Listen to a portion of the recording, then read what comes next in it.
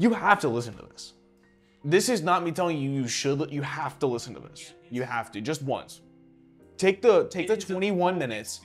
Take the 21 minutes and listen to this EP.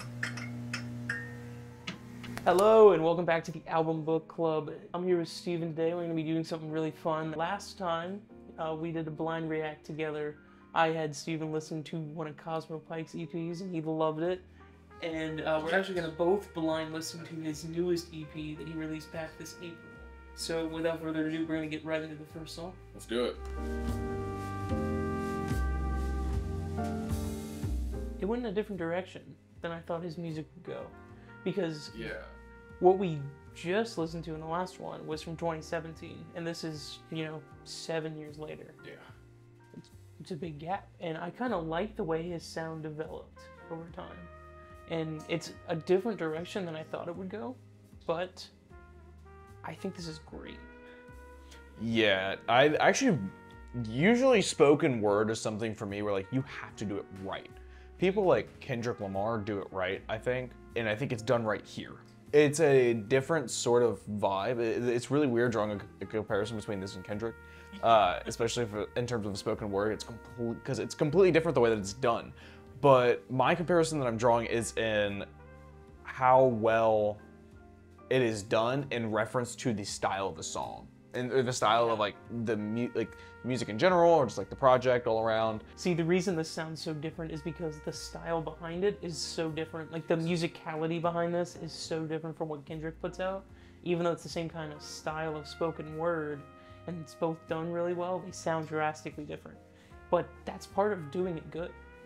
Changing it to your specific sound so that it benefits you. Yes. That's part of doing it good. And Cosmo Pyke just does it really well.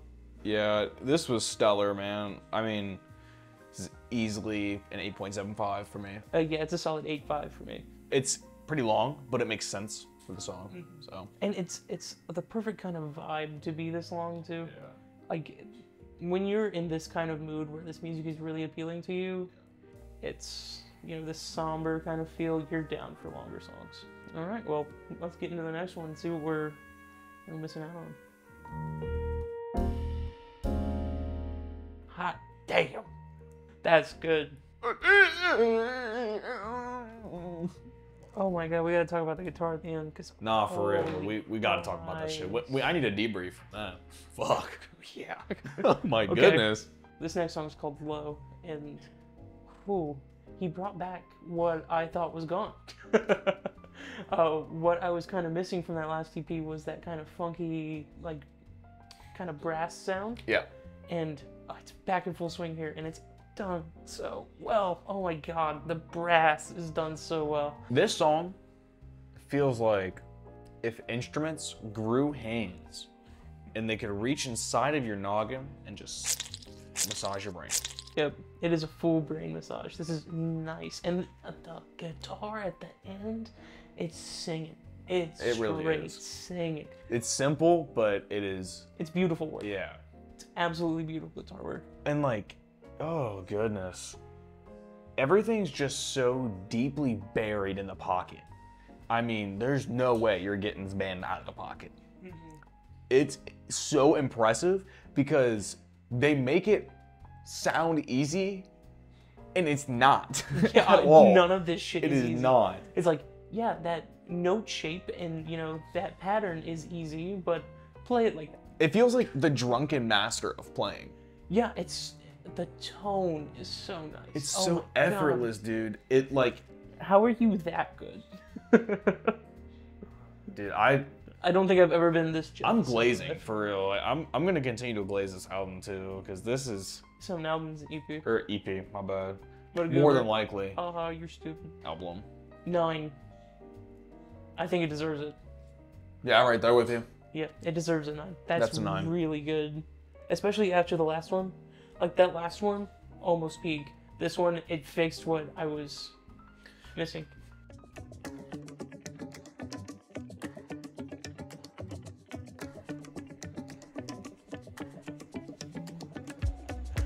I'm busting What down. is you doing? Interesting.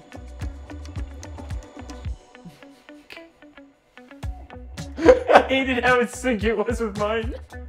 So, I should start off by saying that I did not expect this to be a kind of a country song. I was going to say it has a twang. I was very thrown off by it. Country drum beat, country everything essentially. Yeah, it has a twang, but also I don't really mind it. And it's only because he does it so damn well. I don't understand how someone can switch between styles with such like ease. And the thing about it is that it is distinctly Cosmo Pyke. Oh yeah, it's still him. It's his sound. It's just it's got this twang. Yeah. And it's like I would have never expected a twang from you, Nope. but it sounds good. But we're glazing, bro. No, we are glazing. But this is proving that like if you are a talented enough artist, you can really hop between any style and make it yours. This is a perfect example of that. And the song is fun. Even though it's pretty mellow, it's still a lot of fun to listen to. The drum beat kind of keeps it going, just like a country song would. It's just the, you know, the 2/4. I liked it. I liked it enough to give it a 7.5. I'm gonna give this one a solid 8, bro. I like the exploration here. Yeah, the exploration of one's own sound is something that not a lot of artists do. Mm-hmm. Like a lot of people find their genre or their niche, or not niche, and just stay there. So I like when people, you know, kind of expand out into other genres or take things from other genres and implement it in their own music, like Cosmo's done here. 100%. Let's go on the sex playlist. Not your sex playlist. I'm making one for this. Full Diddy. That one is one you lay down and die to. Oh yeah. You are laid down flat on the ground sobbing. This song is called Over and Over, by the way. And I don't know if you picked up on it, but that twang that we heard in the last song, it goes back just a little bit in like that swing of the guitar.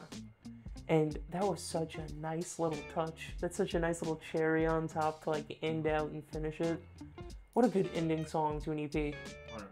Again, with his EPs and having like good wind down endings, even though you can't really wind down from this one because it's kind of slow from start to bottom. Even though Wendy kind of picked it up a little bit, and so did, what was the first one? The second one, Low? Low, yeah. Those two kind of picked it up, but this one definitely finished it. Yeah, man. This song was just great through and through. This is a very good, relaxing song. Like, you just had a stressful day at work and like, I need to blow off some steam and just sit down for a minute. You put this on. Such a good decompression song. Yeah, just like sink into your own world and just be for a minute. Yeah, this is the sinking great. into the beanbag chair feeling. Dude, yes. Like you just kind of meld with your surroundings. And you just be. Yes, the perfect song for that. I think I can't imagine a better song for doing something like that. I think it deserves a 9.5. I'm gonna give it a 9.75. Absolutely beautiful. I think especially for this to be one of the like, not B-sides, but like one of the not highlighted albums, or sorry, not one of the highlighted songs on this EP, is wild. It's absolutely wild. This song is the best one on the EP. Yeah. Like you have to listen to this. This is not me telling you you have to listen to this. Yeah, you have to just once. Take the 21 minutes. Experience. Take the 21 minutes and listen to this EP. Low EP by Cosmo Pyke. Please listen to it. That's beautiful. This is art. Truly, yeah. I can't agree with that more. Like, I can't recommend this anymore. And also, I do want to point out something funny. In the last video, his music was labeled as alternative rap. Now it is labeled as alternative folk. And I think that's interesting because it's taking that spoken word into more of a poetic thing instead of what we were used to seeing it as, like, and we were comparing it to kind of Kendrick. I think we need to compare a little bit more to like poeticism here. And also the writing in these songs is good. Well, that's kind of how Kendrick does it too. He writes all of his songs essentially as poems. I think that's why we were drawing so many comparisons to Kendrick. I think that's kind of why too. We make the same comparisons. Like, this is a poetic album. Yeah. You know, we're comparing him to like one of the greatest artists. So, you know, yeah, Pulitzer Prize winning poet. Like. Yeah. It's a pretty good thing when you're being compared to people like that. Yeah. Well, I think that brings us to the end here. Sadly. Thank you so much for watching. If you made it this far through, I've been playing with a binder clip for the last 30 seconds. And make sure to hit that like and subscribe button and check out our other videos. We go live at 8:30 approximately every Friday night, Eastern Standard Time.